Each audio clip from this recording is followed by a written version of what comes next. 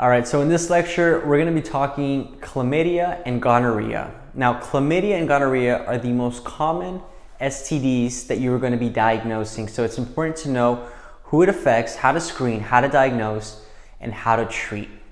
Now, very important, we know that chlamydia and gonorrhea, for the most part, are going to cause problems for the woman, not so much the man. Now, the reason why we're screening for males is because we don't want transmission to females.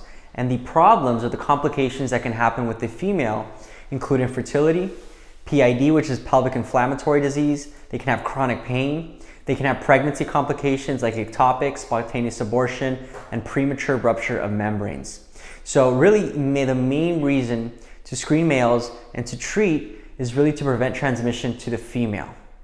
Now, one thing to keep in mind is when a mother has chlamydia, has gonorrhea, they become pregnant, and you have a child born vaginally, in an untreated mother, this can also present with complications to the baby.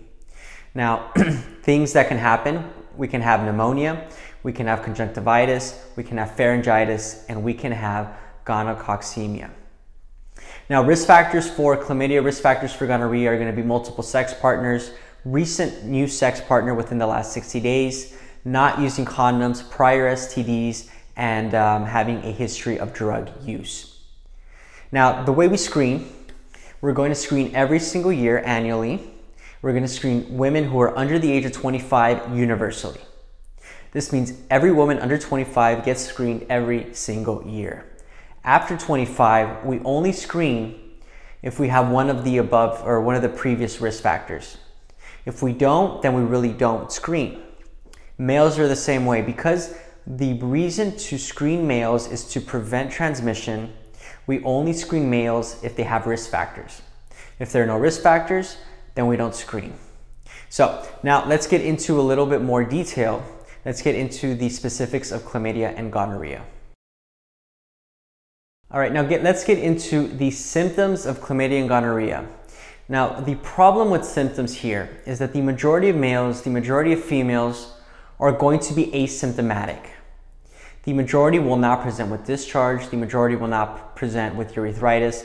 The majority will be diagnosed on routine screening and or because of the history that they say about, I have a new sex partner, unprotected intercourse, multiple sex partners. Remember, risk factors are key here, and we want to screen those patients who have risk factors. Now, in females, the cervix is the most common site that's affected, and 85% of these patients are going to be asymptomatic. When we do have symptoms, we're going to look for discharge, we're going to look for irregular bleeding, dyspareunia, postcoital bleeding, meaning we have bleeding after intercourse, and we can even have signs of urethritis. So although the primary infection will be on the cervix, there are times, or a small percentage of times, the bacteria can actually make its way into the urethra and give urethritis, and this will give signs similar to that of a UTI, so we can have dysuria and increased urinary frequency. Now, if you do a dipstick, the dipstick might be able to help you differentiate this. However, a lot of this is going to be based on risk factors, so you want to test these patients. But if you do a dipstick, you do a urine analysis, you're going to notice pyuria, but you're not going to see bacteria on the dipstick and the urine analysis. So if you see pyuria without bacteria, this should point to chlamydia and or gonorrhea. In males, it's the same. Males, for the most part, are going to be asymptomatic, but when they do present with symptoms, we're going to be looking for discharge. Now, the discharge with chlamydia is going to be watery and mucoid, and gonorrhea is, for the most part, going to present with mucal purulence. So it's going to be a lot more copious when we have gonorrhea. The problem is, in real life, in clinical practice, they often present identical, and it's impossible for you to distinguish this based on clinical grounds. You have to do testing in order to properly diagnose. Now, in women, cervicitis is considered to be uncomplicated infection. We treat, no problem. The problem begins once we start to ascend into the upper genital tract. So anything below the cervix is considered lower genital tract. Anything above the cervix is considered upper genital tract. And once we hit the upper genital tract, this is when we have PID. this is when we start to have pelvic inflammatory disease. Now, pelvic inflammatory disease will have all of the symptoms that we discussed with cervicitis, but we're also going to start to have pelvic pain. And pelvic pain is really going to be the main symptom of PID. We can also have adnexal tenderness, cervical motional tenderness, and fever as well. Now, the fever really depends on the severity of the disease. The more severe, the more likely we are to have fever.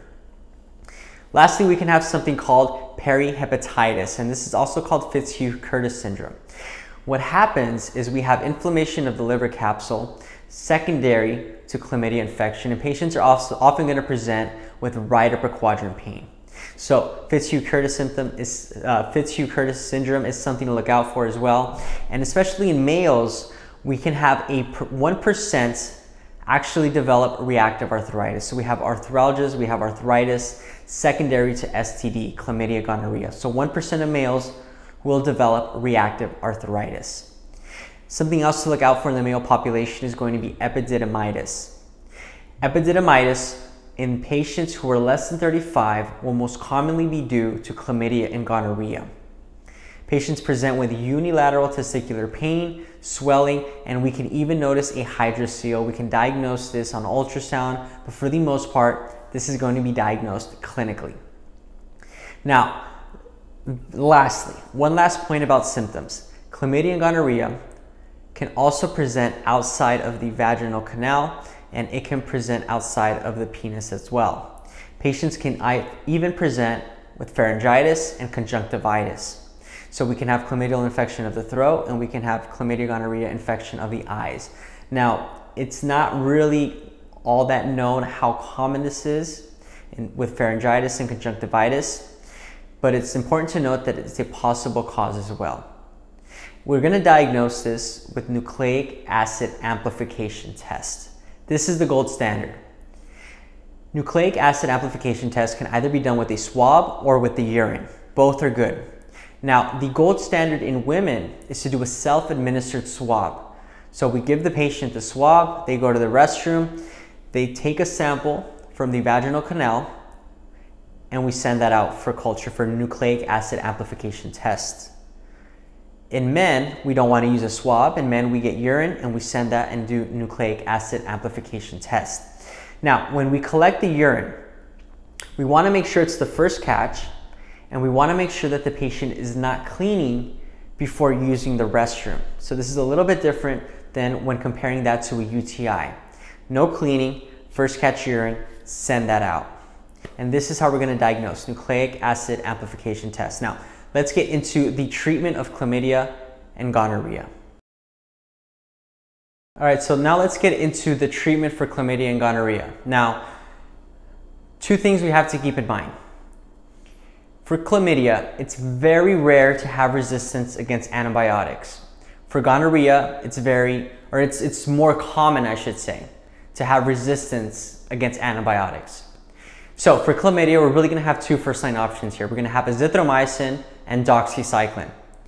Azithromycin is very easy. It's going to be 1 gram, 1 dose, and that's it. So azithromycin comes at 500 milligrams. We give 2 pills. They take it at the same time, and that's the treatment. The alternative first-line therapy is going to be doxycycline. Doxycycline, we're going to give 100 milligrams twice a day for 7 days. Now, theoretically, doxy is a little bit more efficacious than azithromycin, but it's negligible. The problem with doxycycline is the twice-a-day dosing and the 7-day regimen. A lot of patients don't comply to this regimen, and they forget and they stop early. This is why azithromycin is more practical to give to the patient, because they take 2 pills and they're done. The problem with azithromycin is it can cause upset stomach, nausea, and even vomiting. Now, alternatives are going to be levofloxacin and ofloxacin. Levofloxacin is 500 milligrams once a day for 7 days. Ofloxacin is 300 twice a day for 7 days. Now, the good thing about levofloxacin is if you have a patient who comes in and they're presenting with simple dysuria or dysuria in frequency, and you're not quite sure if this is chlamydia or if this is a UTI, you can give levofloxacin. It's got a great cure rate, and you can target both the UTI and you can target chlamydia at the same time with 1 antibiotic. Now, this is considered second line. Obviously, first line is azithromycin. In pregnant patients, we're going to choose azithromycin because doxycycline is contraindicated in pregnancy. So we only have one option here in pregnancy, and it's going to be azithromycin. Now, for whatever reason, because patients who are pregnant are already predisposed to nausea, they're already predisposed to vomiting, and some patients can't tolerate the 1 gram of azithromycin and they vomit the medication. If this is the case, then the alternative here is going to be amoxicillin, 500 milligrams, 3 times a day for 7 days. Now, it's nowhere near as good as azithro, but if for whatever reason they can't take azithro, then this is an acceptable alternative, and this is what we're going to do in the pregnant patient only. Gonorrhea only has one first-line agent, ceftriaxone, 250 milligrams, nothing else. Cefixime is no longer first line, fluoroquinolones are not first line. Ceftriaxone, 250, 1 shot, 1 IM dose, and that's it. Whenever we're diagnosing gonorrhea, isolated gonorrhea, we're also going to want to treat for chlamydia. Now, there's the rationale behind this. When we give ceftriaxone 250 milligrams, there's actually starting to be increased resistance. So we're going to add azithromycin and or we add doxycycline. So ceftriaxone plus azithro or ceftriaxone plus doxy. Now, the azithromycin also has activity against gonorrhea. So by adding azithromycin to ceftriaxone, we increase the probability that the patient is cured, and we can also treat occult chlamydia, because oftentimes when we have gonorrhea, over 50% of the time we're also going to have chlamydia. So ceftriaxone, also give azithro or doxycycline. If for whatever reason ceftriaxone is not available, then the alternative here is going to be cefixime. It's the only oral agent that can be given as far as a third generation cephalosporin to treat gonorrhea. If a patient is allergic to penicillin, they have anaphylaxis, they have a severe allergy, then we don't want to give cephalosporins, because although there's a small percent of cross-reactivity, it's negligible, it's 1 to 2%, there's still a small risk of severe anaphylaxis. So penicillin allergy that's severe, we avoid cefixime, we avoid ceftriaxone, and instead what we're going to do is we're going to give azithromycin. Now, the difference between this dose and the dose for chlamydia is that we're going to double it. So we're going to give azithromycin 2 grams. If you remember, I said that patients who get azithromycin 1 gram have nausea, have vomiting. Azithromycin, giving at a dose of 2 grams, actually has a 99% cure rate for gonorrhea.